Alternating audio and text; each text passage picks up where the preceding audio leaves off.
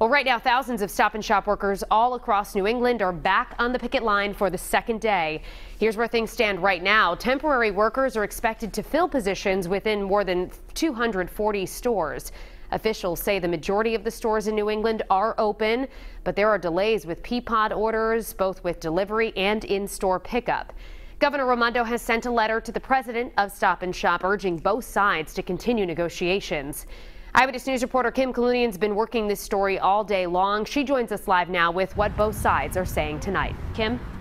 Well, Shannon, we're here live in Cranston at the Warwick Avenue store. And as you just mentioned, Stop and Shop has said most of their stores will remain open during this strike, but that is not the case here. This store is closed, leaving customers to take their business elsewhere while the union and company hash out this contract. Day 2 on the picket line. Send the message to the company to do the right thing. Stop and Shop employees continue their strike amid ongoing contract negotiations with the company. Workers concerned about decreases in pay and benefits.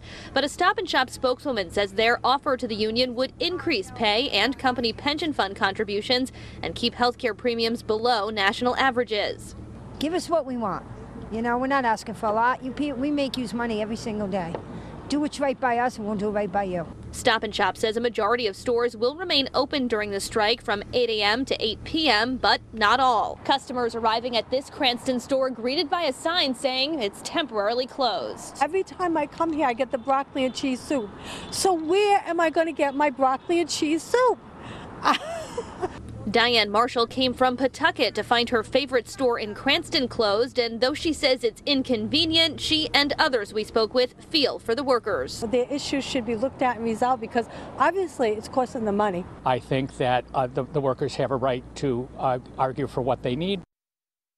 And even as we're standing here in the parking lot, folks are coming up to us asking if this market is closed. This one here on Warwick Avenue in Cranston is. But we should note that as we were driving through the area looking for Stop and Shop workers, the Shaw's Marketplace just down the street from here is absolutely packed with customers. Coming up new at 6, we'll hear from an expert about how long this strike could last and the impact it might have on Stop and Shop's bottom line. For now, reporting live in Cranston, I'm Kim Kalunian, Eyewitness News.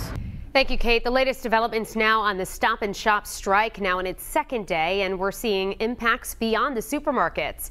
RIPTA says it will be detouring 17 routes until the strike is over. Buses won't be stopping directly in front of stores out of, quote, an abundance of caution. In Middletown, officials say they're working to get more pay-as-you-throw trash bags to other stores since Stop and Shop is one of the places in town that sells them.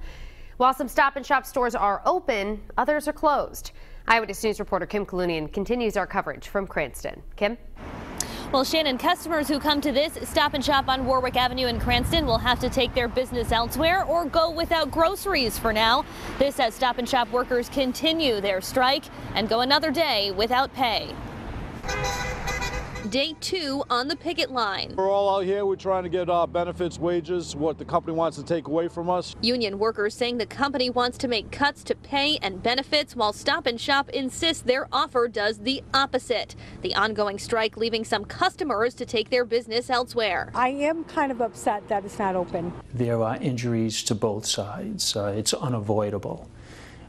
Economic injuries on both sides, and we can only see what the extent will be depending on how long this particular strike lasts. Johnson & Wales professor and labor attorney Roger Achille recalls the market basket strike of 2014, non-union workers on the picket line for 6 weeks before winning their battle.